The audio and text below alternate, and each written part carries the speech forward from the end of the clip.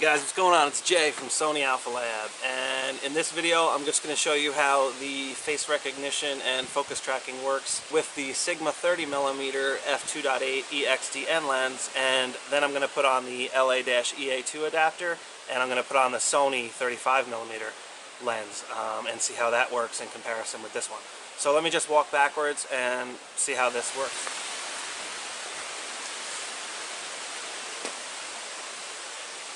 Should be tracking my face.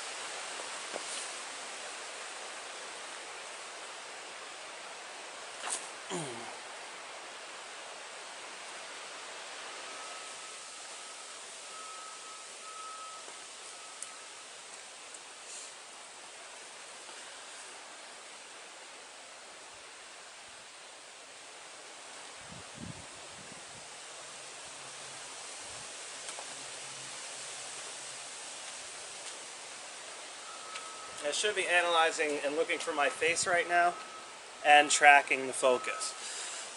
Whether it is or not, I'll have to see in a second. Alright, here's the LA-EA2 adapter with the Sony 35mm f1.8 lens. It's a DT lens, which is an A mount, but I'm using the adapter obviously on this, which allows it to have phase detection autofocus. As a downside, the Sony engineers decided to stop the aperture down at f3.5 when using autofocus, when using the phase detection style autofocus. I'm not exactly sure why this is, but that's why this aperture is at f3.5 and not the native f1.8 wide open that this is capable of shooting at. So just so you know.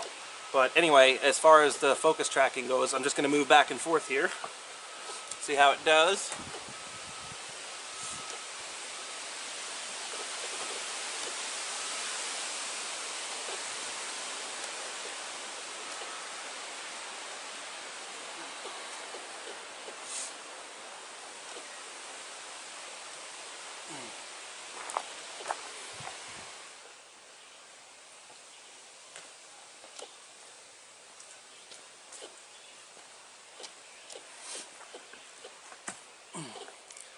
Pretty fast, right?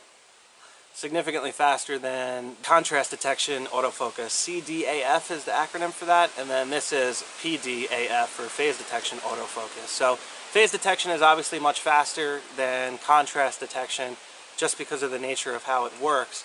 And when it's low contrast, low light, the phase detection isn't really that much better, as you can see from some of the other video tests I've done. But in good light like this, it definitely seems to be way faster and a much noticeable improvement as far as tracking and stuff like that. It just keeps up much better, and it seems more accurate as well, from what I can tell just looking on the screen just now. So once I put this video together, I'll probably have a little better look on it. But that's about it for now, and I hope you guys got something out of this. I'll catch up with you on SonyAlphaLab.com.